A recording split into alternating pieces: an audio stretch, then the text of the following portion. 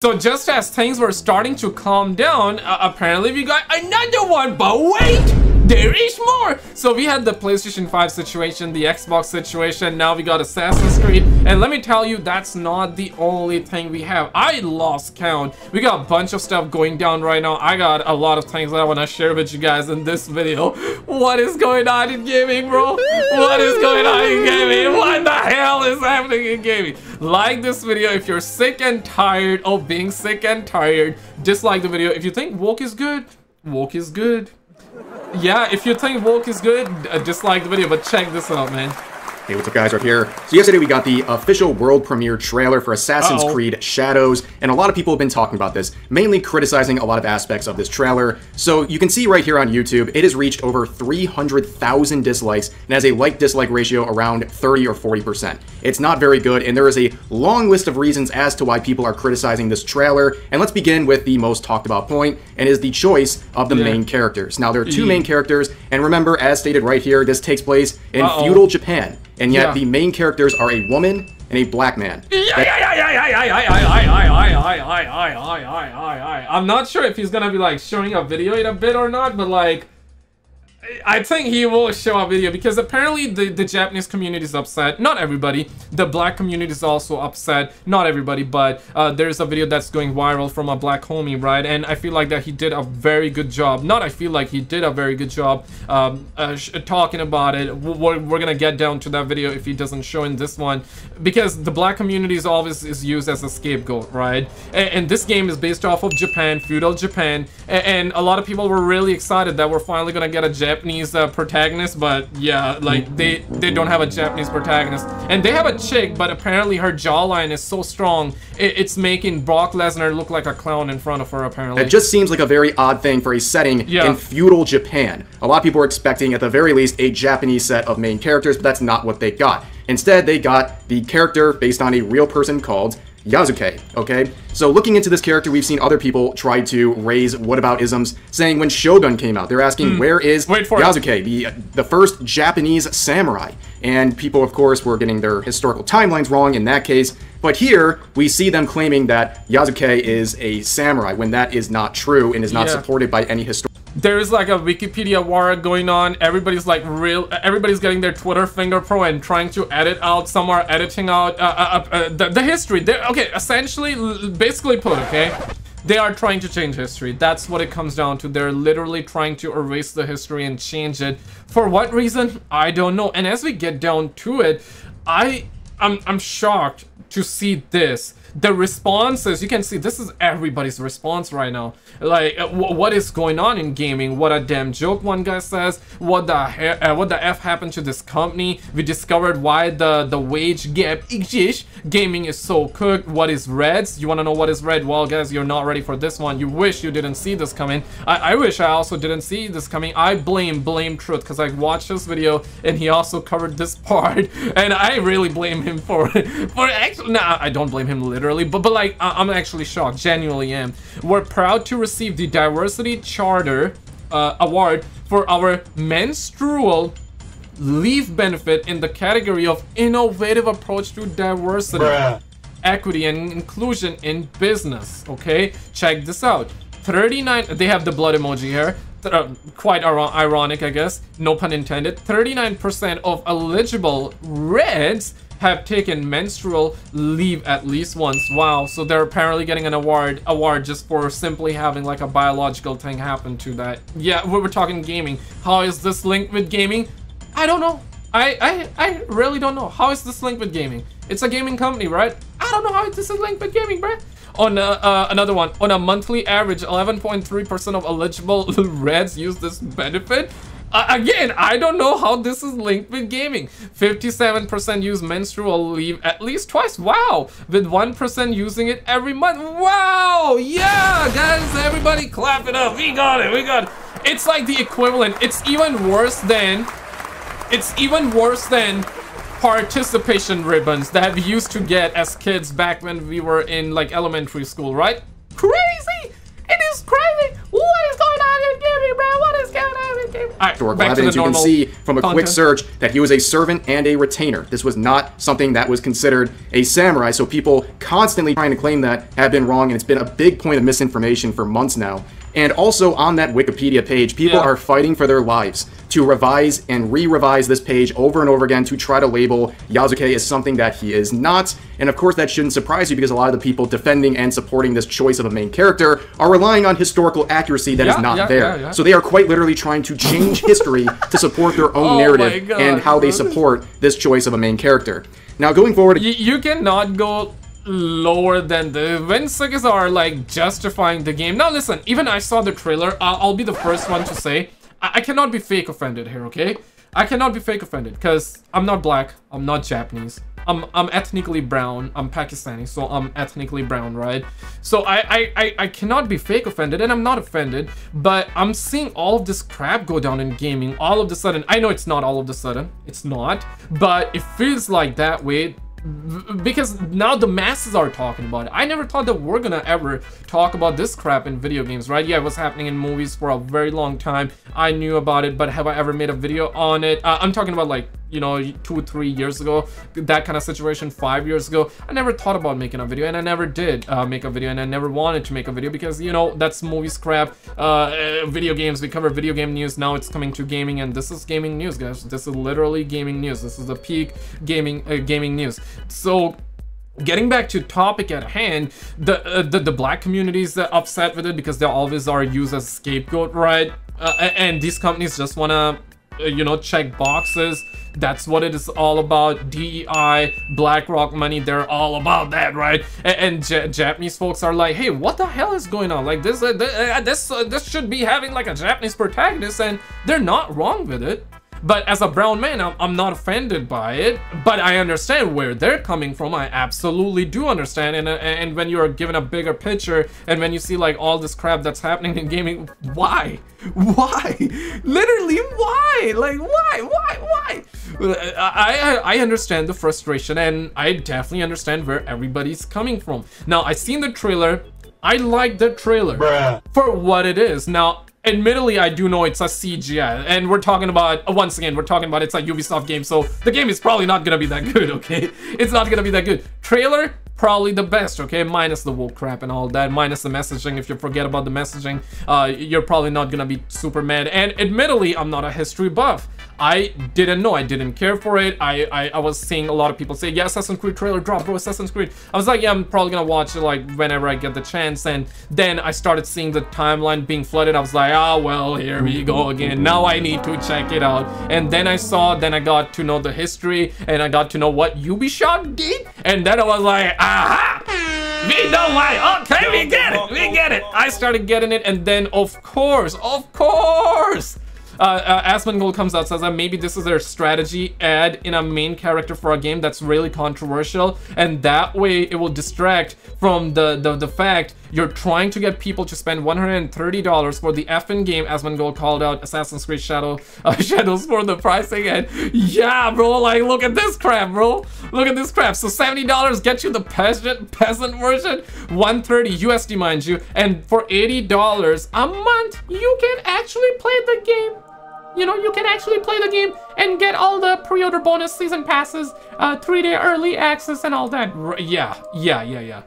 Crazy. Again, the whataboutisms continue. A lot of people are pointing out that, well, okay, in previous Assassin's Creed games, we had a game set in Italy. You played as an Italian man. Game set in France, played as a Frenchman. And a game set in America, you played as a Native American man, and so on and so forth. So people bring out Assassin's Creed Black Flag, and they're like, wait a second, this game was set in the Caribbean, and you play as a Welshman. Again, quick Google search will show you that most pirates of that era were of Welsh or European descent, so that doesn't really work.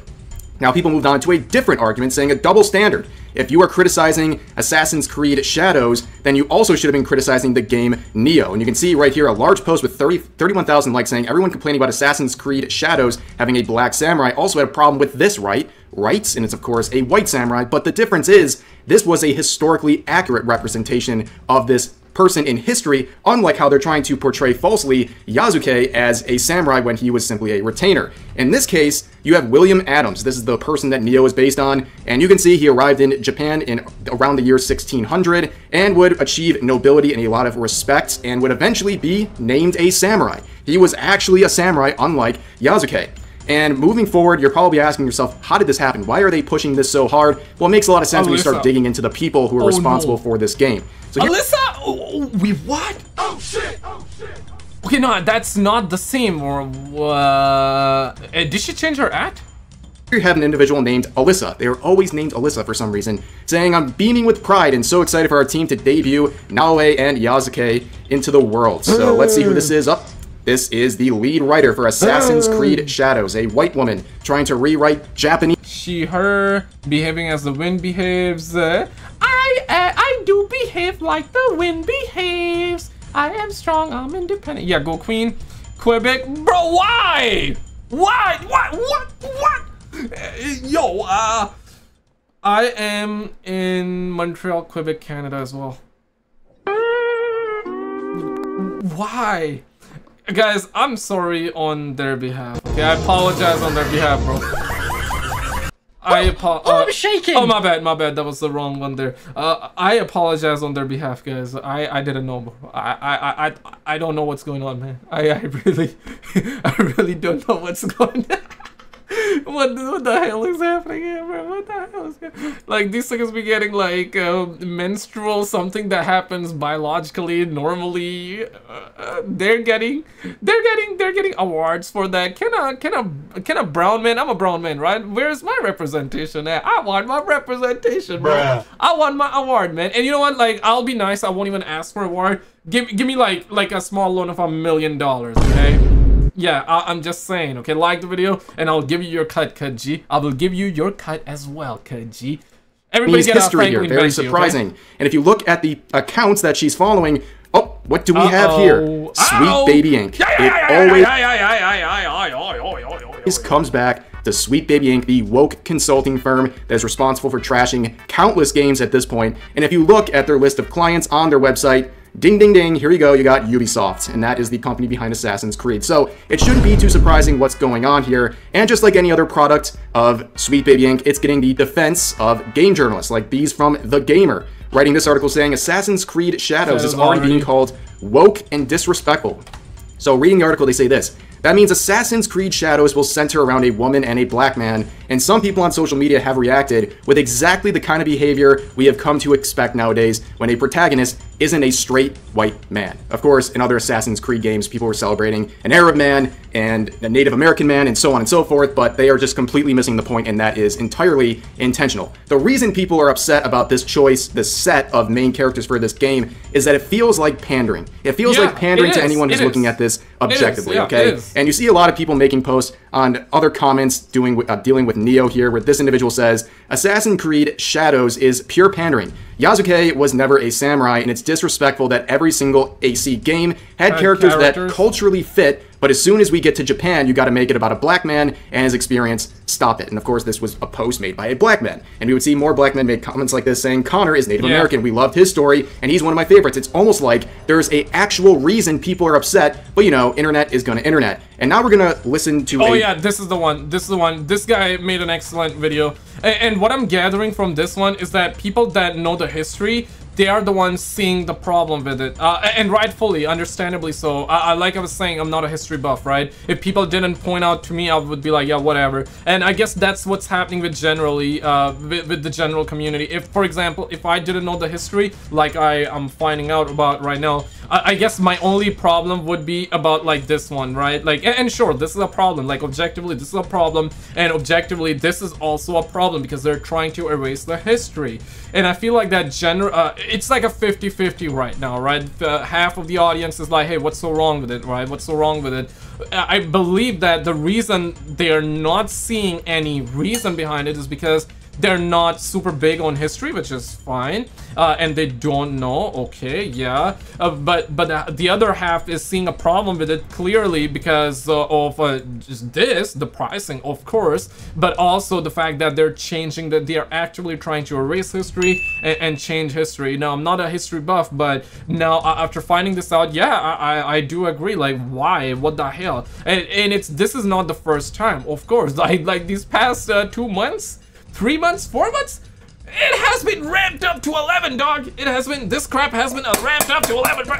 Bit of this clip right here coming from Kata. This is a very good clip talking about what's going on here and what they're trying to accomplish by having Yasuke as the main character of this game, and it's pretty obvious what it is. It's pandering. All these kind of different people they could have picked from, they picked Yasuke. Why do they pick Yasuke? Because he's black.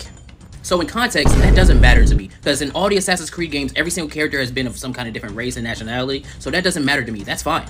But you have to understand what day and age we're in. You have to understand the kind of social shit that they want to try to get across in these video games now. So instead of using a Japanese man in a game based in Japan, like they did with the other Assassin's Creed games, Altair, he was an Arab, obviously. Yeah, like, listen, nobody's really against diversity. Some are, sure, and whatever, right? But generally speaking, most people are cool with diversity. Diversity is good. But forced diversity, forced DEI, that's where people have a problem with, right? And understandably, and this is the prime example, a game based in Japan should have had like a Japanese protagonist, right? This falls under diversity, but diversity done good. Diversity done well. Game based in Japan then gets a Japanese protagonist. Makes sense, makes sense. And if you're somebody that's, if you're white, brown like me, or black, or whatever, bro, like, we don't even, these suckers are the one that are trying to divide us all, right? Like, before this, we weren't, like, doing none of this, like, yeah, you're white, you're brown, hey, I'm brown, hey, you're white, hey, you're black, you, this and that. What is going on, man? What is going on, bro? Right? So like, everybody wanna, like, we wanna see, like, different, for example, why do people travel? To visit the country, sure, but also to learn and see the culture, right? Because it's unique, it's new, it's different. Diversity, people, yeah, generally speaking, people are cool with diversity, but this forced DEI is where it's just where we're going right now, and that's, I don't know, man. One of my favorites, Connor, in Assassin's Creed 3, he was Native American, that was fine. And the most famous of them all, Ezio Auditore, who was Italian. So why in all those games would you have a character representative of the region they're from? But in this game, you want to demote a Japanese man and then use Yasuke. I understand why, we know why, but they're not going to tell you why, because if you call it out, you're some kind of ist or phobe or whatever. And since I'm black and I'm calling it out, that means that I must hate my skin or something. You know how they do. I just see this and my immediate thought is, they did this for brownie points. I can't think of any other reason why you would have a Assassin's Creed game based in Japan, which we've been clamoring for since the beginning of Assassin's Creed, and then have the main protagonist that is a male be black. I see that and I'm like, there's no other reason than I want claps for it. There's no other reason. This doesn't make any sense to me. It's stupid. I know exactly why you're doing it. I see straight through it. It's annoying. It's pandering. It doesn't do anything for me but piss me off.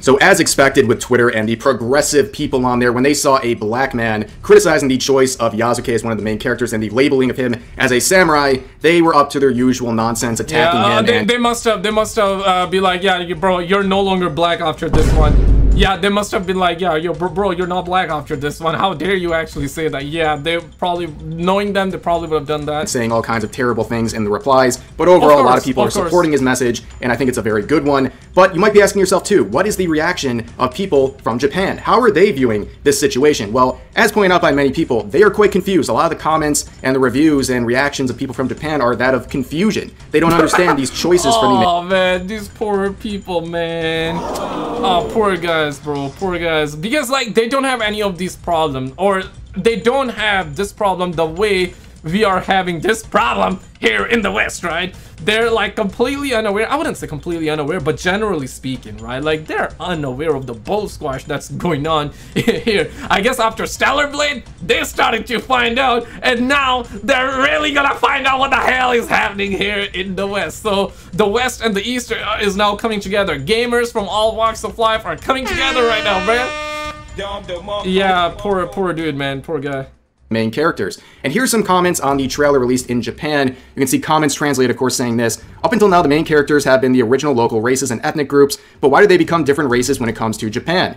Why do they go out of their way to use black people even though it's set in Japan? If they wanted to use black people, they could have just changed the setting, but it's too mysterious. And then down here, this user says, if you release a work with a Japanese protagonist in an African setting in the future, I will forgive you. And here's another one saying, for the first time, I understand what cultural appropriation was. And here's some more comments from Twitter. This user saying, a game where black people massacre Japanese people in the Sengoku period is a perfect example of Ubi.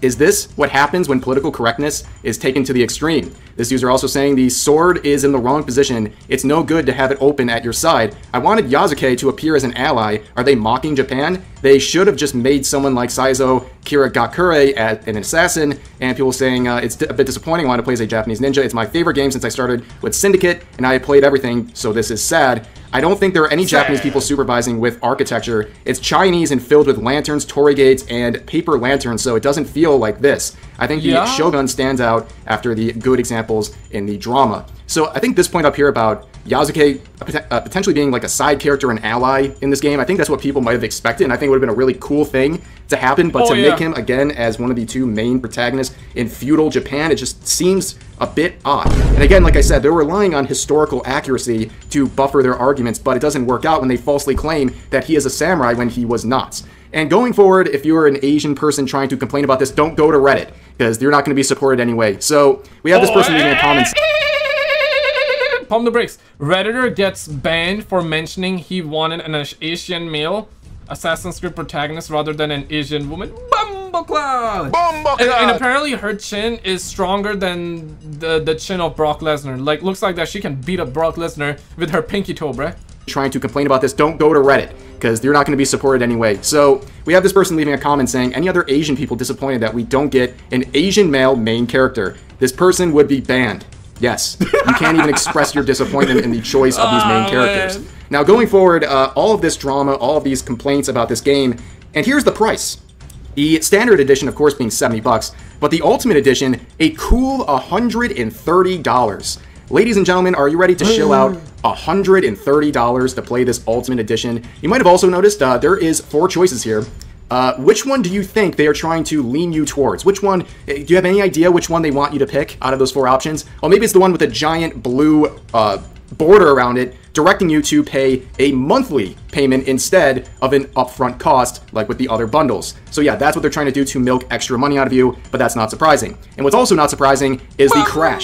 So Ubisoft stock has crashed as the European markets have opened. A big drop. This is like an any color stock kind of drop right here, but you know what? You reap what you sow. This has been a terrible set of looks for Ubisoft here, and it's not too surprising that it's having repercussions. Again, people speak with your wallets, speak with your choices to support. Yeah, but that's beautiful to see. That's beautiful to see. But again, like, we're talking about the stock, and Ubisoft stock has been falling for a very long time. Are they gonna recover? I don't know. I don't know, man. I really don't know.